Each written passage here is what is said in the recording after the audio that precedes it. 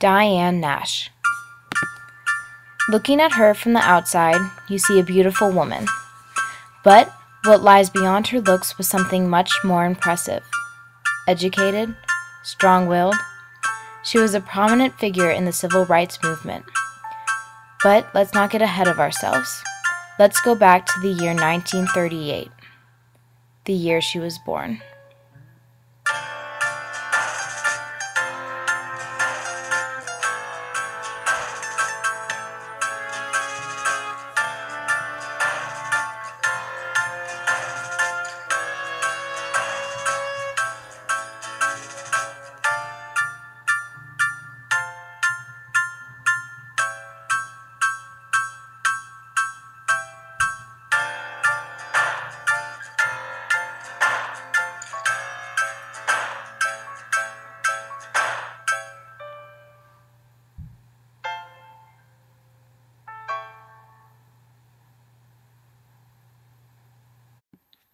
(1938) Diane Nash was born in Chicago, Illinois, to Leon and Dorothy Nash. Diane grew up with her father serving in World War II and her mother working, so she was taken care of by her grandmother. After World War II had ended in 1945, Leon and Dorothy Nash decided to end their marriage. Her mother later remarried to a man named John Baker. Now, I want you to remember this name, John Baker. You see, John Baker was involved in a largely successful African-American labor union called the Brotherhood of Sleeping Car Porters. This is the man who could be credited with introducing Diane to the civil rights movement. Let's fast forward a little. After a year of going to college in Washington, D.C., she transferred to a school in Nashville, Tennessee. Let it be known that we are now in the year of 1959. It was there where she saw firsthand the segregation of the South and developed her passion for equality and civil rights. This is where it all began. SNCC. Diane was a founding member of the Student Nonviolent Coordinating Committee, the SNCC. This was an important organization. The SNCC participated in sit-ins and freedom rides.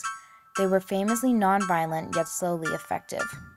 She was jailed multiple times during her sit-ins. In jail, Diane refused to post bail. This tactic, known as jail without bail, took away some of the financial burden placed on activists. On February 17, 1961, Martin Luther King Jr. wrote to Nash saying, "You have inspired all of us by such demonstrative courage and faith.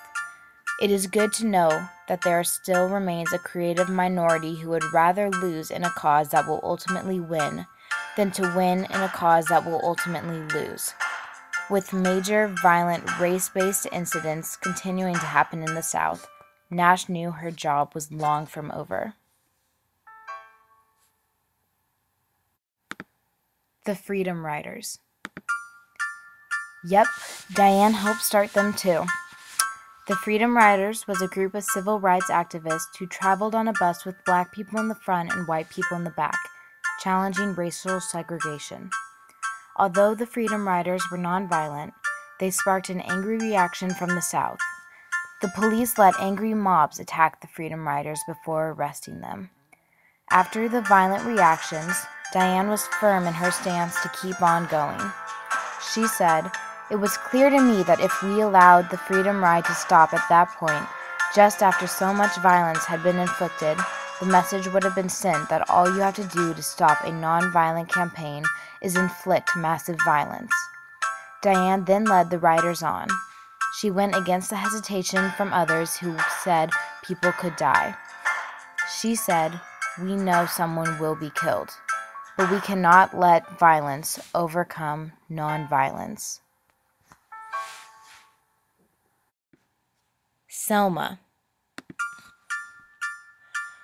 Historian Anthony R. Kruger says, Diane aided the voting rights campaign in Selma in 1965. Indeed, she did.